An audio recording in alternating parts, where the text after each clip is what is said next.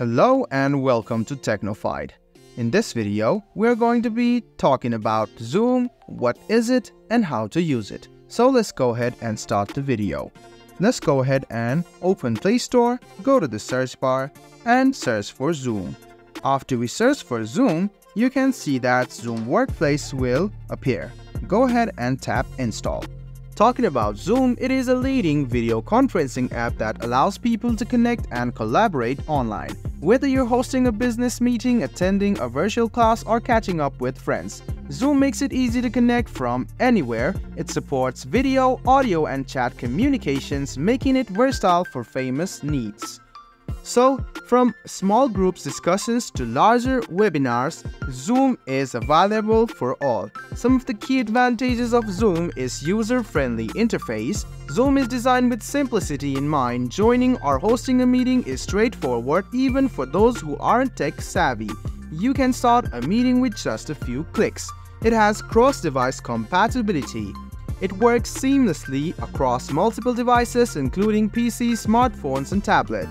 This ensures that you can join meetings whether you're at desk or on the go or working from home. It gives you high-quality video and audio. It delivers HD video and clear audio, providing a professional experience even with lower bandwidth connections. This is crucial for maintaining communication quality during important meetings. The scalability, whether it's one-on-one chat or a large event with thousands of participants, Zoom scales effortlessly.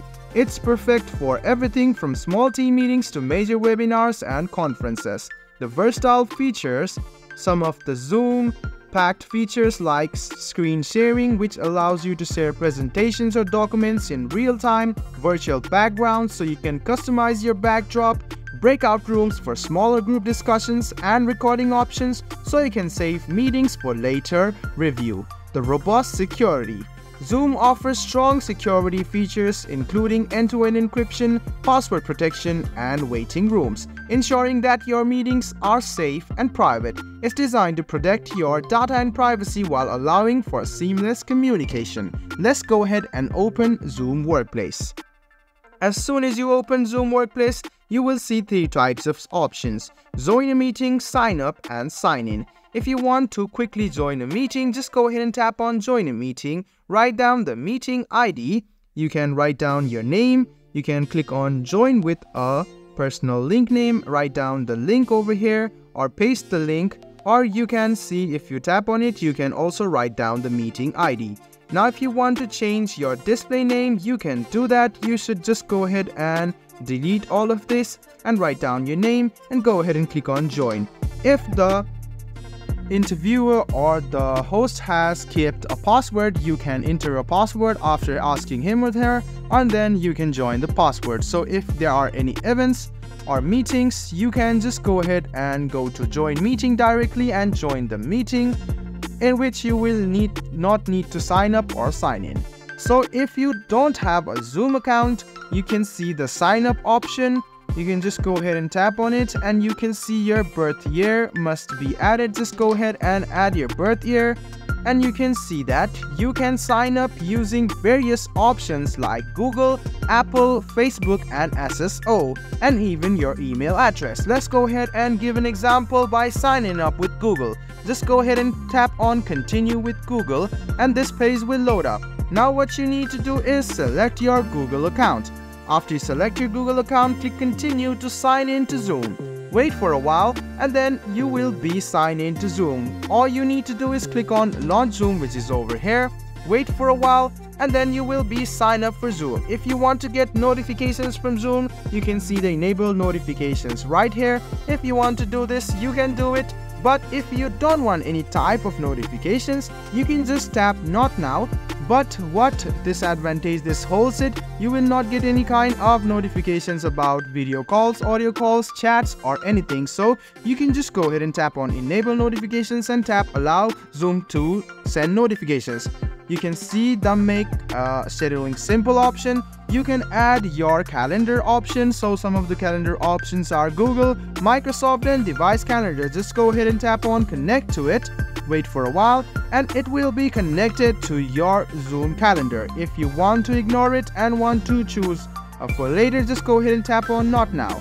You can see that you can use the Zoom Workplace Pro for free as well. If you want to check it out, just go ahead and tap on it, and you can see that it is available on the monthly and annual basis.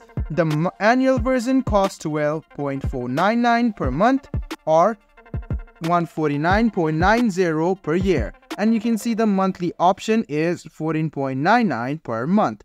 So you can go ahead and purchase the Zoom Workplace Pro for free as well, or else just go ahead and tap Not Now, click Get Started, and there you go. You have now entered the Zoom interface where you can see the options of New Meeting, Join, Schedule, and Share Screen.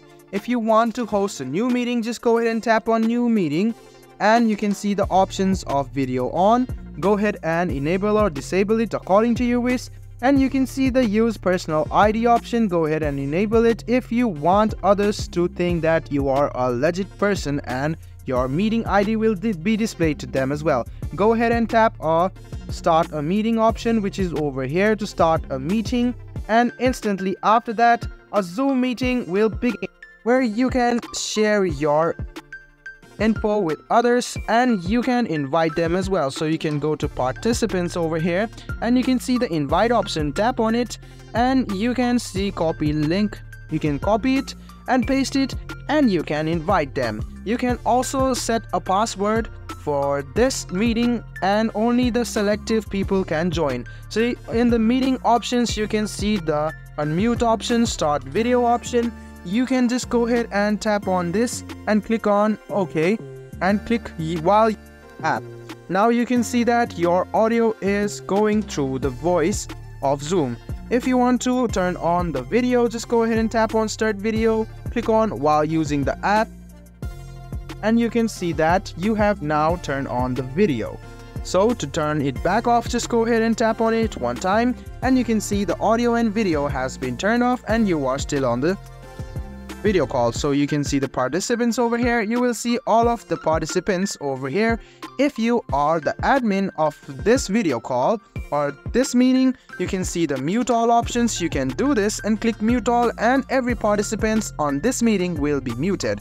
If you want to chat with others, you can just go ahead and go to chats and start typing and they can see this chat and they can reply to it as well. Talking about reactions, while your teacher is teaching you and you want to ask some questions, you can click on raise hand and any other type of reactions which is over here. So you can use this type of reaction to have an interaction with your teacher or your friends. If you want to share your screen, you can do that too on Zoom as well. You can see the share option over here. If you want to share the whole screen, you can just go ahead and scroll a bit down and find screen and start sharing your screen. Or else if you want to share individual items like OneDrive, SharePoint, Drive, Box, Photos, MS from File, Documents, and Camera or Whiteboard, you can do that individually as well. So this is talking about the Zoom meeting. You can also scroll a bit there and find captions. You can click on show captions. So if someone is teaching you and you are confused about their pronunciations, don't you worry, because Zoom AI will automatically give you captions. It will come a second or some seconds slow, but it will come indeed. So you can see the caption language over here as well. You can choose the language according to the native speaker. So this is about captions. Talking about whiteboards, you can also start a new whiteboard. All you need to do is find whiteboard, which is over here. Tap on it. You can see the new whiteboard and existing whiteboards feature. Go ahead and tap on it. As soon as you tap on it, you can see the whiteboard will appear and you can also find some templates. Now you can start writing and teaching to your friends or your students. So you can see, tap on share and you can share it later individually as well. But if you want to quit it, just go ahead and tap on cross and you are quitted by WhatsApp whiteboards or Zoom whiteboard. So you can see the apps option over here as well. So you can see there are a lot of different various apps you can use, such as timers, virtual background, music, group photo and all. You can use this, and some of the notes option are over here. So if you are sick and tired of writing it on your copy and want to note down the notes while your teacher is teaching, you can do that because Zoom meeting has give you the option to do so. So this is all about while you're in the meeting. If you want to know more, you can see the more options, which is over here. You can see there are some host tools over here. Some of the tools are lock meeting. If you want to enable a waiting room, you can do that as well. So I'm going to show it to you again. While you're on a call and you're the admin, you can see the more options.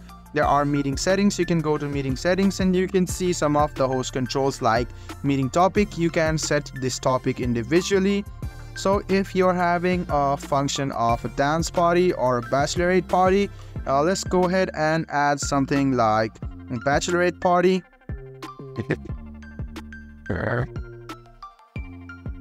And after that, go ahead and click on save. So you can see meeting topic has been added, and you can see play, join and leave sound. You can enable it, mute up on entry. So if you scroll a bit down, you can see on the general there are options like always show meeting controls, show name when participant joins, show non-video participants, stop incoming video. So you can enable all of these. And if you go to the host tools, you can see some of the tools like lock meeting, waiting room, hide all profile pictures. And if you scroll a bit down, you can see under the allow participants to share screen, chat with, start video, rename, unmute, share whiteboard, share notes, record to computer, request to record. And if you scroll all the way down, you can see the remove participants and suspend participant activities. You can also do this.